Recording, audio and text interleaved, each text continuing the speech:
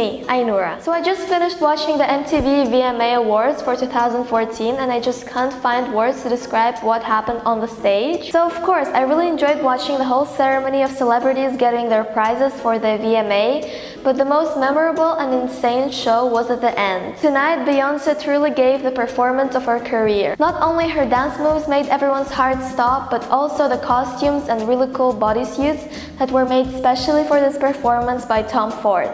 Beyonce didn't disappoint any of her viewers or supporters. She just gave them a show that they won't forget for a very long time. It was also really sweet to see Jay-Z join his wife on stage together with their daughter, Blue Ivy, and congratulate her with the award.